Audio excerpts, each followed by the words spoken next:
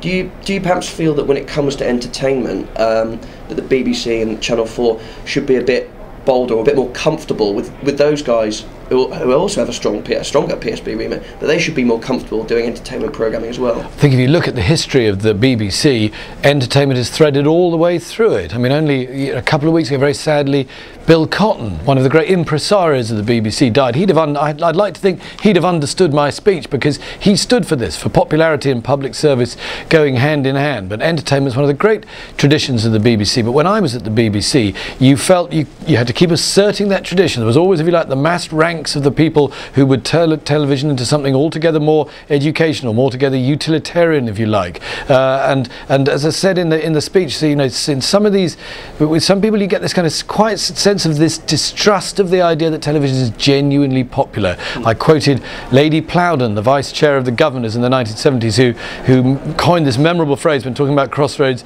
that it was distressingly popular. Kind of says it all.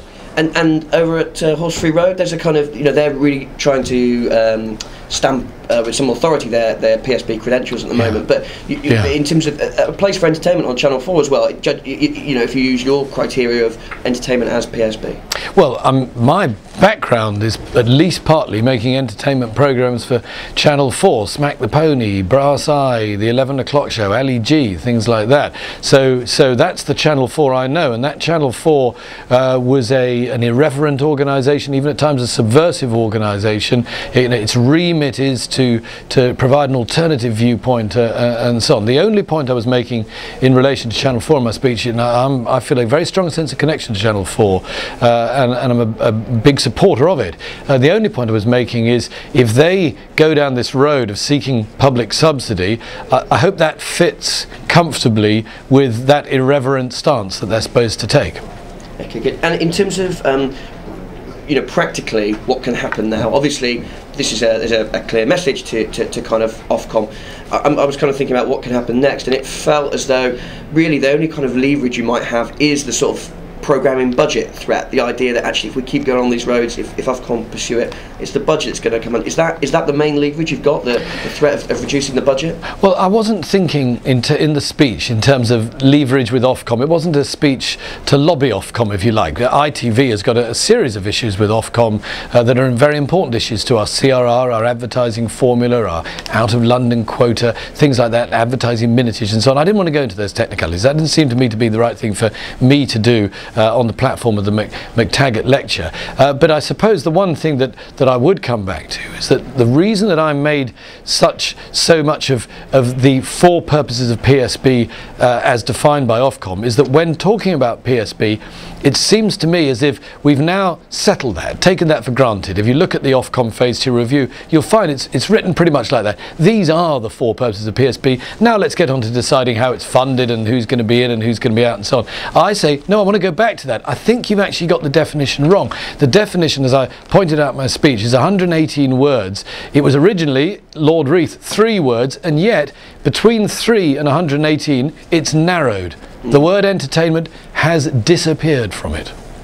And finally, you talked at some length about the nature of broad in broadcasting, the desire to have a broad church.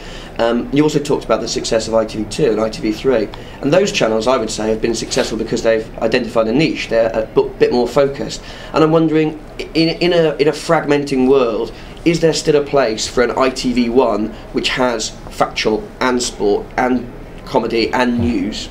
I think that's the big question. I believe the answer is yes. And I think that a successful family of channel in this world will be a mixture of those channels that are targeting more specific audiences, as ITV2, 3 and 4, and then the general channel. But the question I would ask, and this is a question that is broader than anything to do with definitions of PSB, is as a nation, if you like, as an audience, do we still want a number of channels that are doing the full range of of programmes from which you can go from drama to the news to an entertainment show to a documentary to comedy, etc. and so on. I believe we do. I believe, you can call those public service channels, I call them national channels. They're the big national channels. It's like, do we want a number of big national newspapers? I believe we do, and they cover those bases as well. ITV1 is one of those national channels, and I want it to remain so. But ITV1, I suppose, in a sense, the question I'm asking is, if you believe that, and believe that's a good thing, and good thing for television, and good thing for the audience, is that something that should be helped, or is it something that should be hindered along the way? ITV1, to be honest, often feels hindered. I don't think it should be.